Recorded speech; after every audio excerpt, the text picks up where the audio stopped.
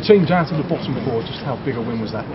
It was a massive win and a thoroughly deserved win. Of course, I give Gillingham credit. They come here last week and obviously watched our performance and set up accordingly to make life very difficult for us to deny space behind them. They times with 11 men behind the ball, but you know, that was their game plan, and it was up to us to break that down, and it took relentless pressure from us, loads of opportunities, and finally we found a breakthrough, and I'm just really proud the way the players have gone about it.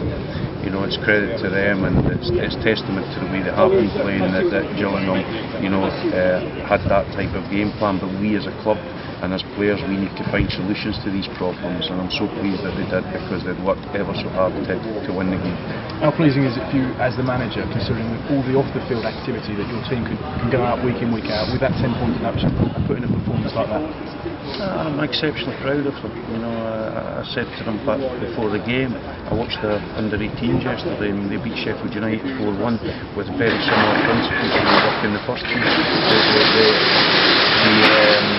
The 21s won 3-0 against Brighton during the week, and then the first team win again here today, and that all comes down to the standards set by the first team and the energy that they're bringing to this football club. And I'm really proud of the way they're going about it, as I've said, and I think they're enjoying the football just now. They're playing with a lot of confidence, a lot of energy, and creating numerous chances. So, you know, long may it continue. Here at Sixfields, it's a bit of a home from home, isn't it? It's 4 games, 3 wins, 1 draw, no defeats.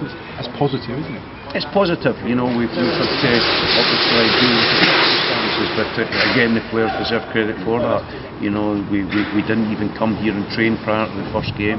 You know, we've tried to keep things as similar as possible. The players arrive here in their own cars with their families. You know, I haven't changed anything. We've tried to make this, you know, as close to home as we possibly can. It's not the ideal situation, but you know, the results have certainly been positive.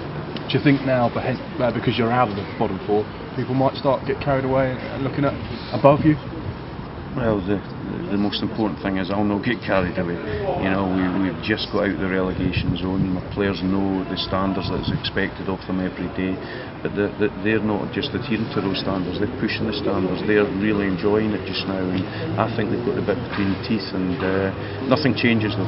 There'll be no level of expectation put on them. They're a young team, developing all the time, and the most important thing is just the next game. No targets the next game. We play Port Vale and we'll go there again hoping to win the game.